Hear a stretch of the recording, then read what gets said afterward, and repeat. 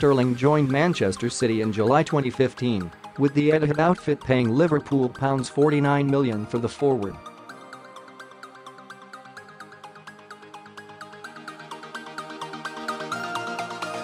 De Bruyne joined the same summer, the former Chelsea flop returning to England from German side Wolfsburg, but he was wary of his new teammate to begin with.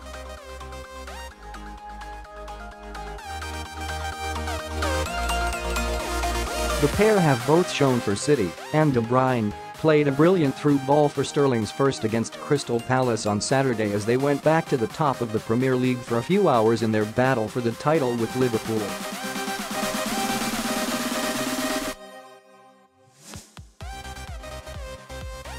But the Belgian admitted, in a brutally honest interview published this morning, that he thought the 24-year-old was going to be arrogant and didn't think they would get on.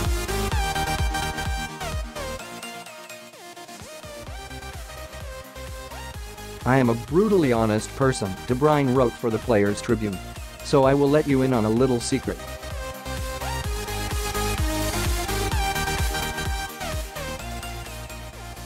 Before I came to Manchester City, I didn't really know what to make of this Raheem Sterling guy.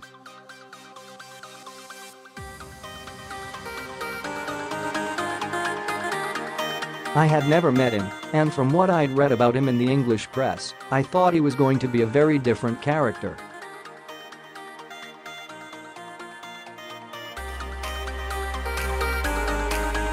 I thought, well, I didn't think he'd be a bad guy, really. But the tabloids were always claiming that he was arrogant.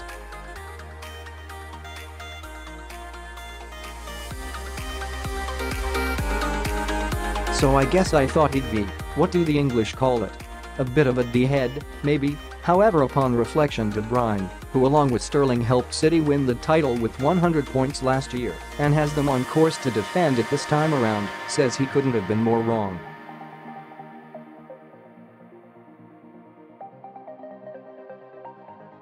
The pair now have a close bond in part due to their sons being born at a similar time, and their relationship has blossomed on the pitch.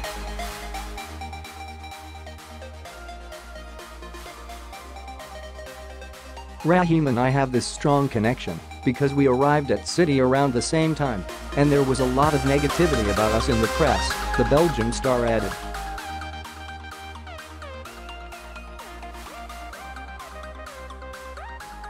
Trending, they said I was the Chelsea reject.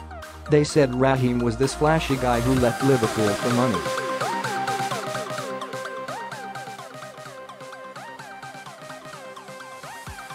They said we were difficult characters. Of course, when you read this stuff about yourself, you think, me? I'm not difficult.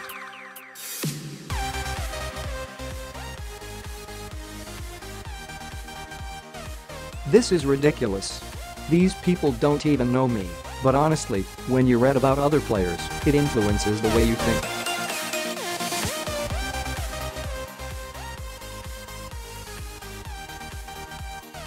You can't help it.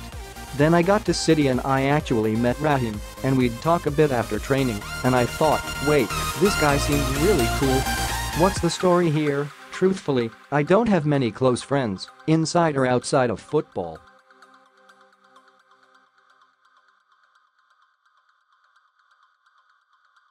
It takes me a really long time to open up to people. But over time, I got closer to Raheem because our sons were born around the same time, so they would always play together.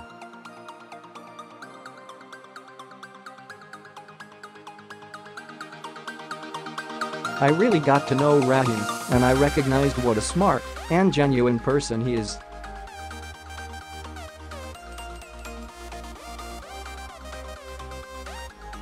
He couldn't be more different from what the tabloids were saying. This is the real truth. Raheem is one of the nicest, most humble guys I've met in football.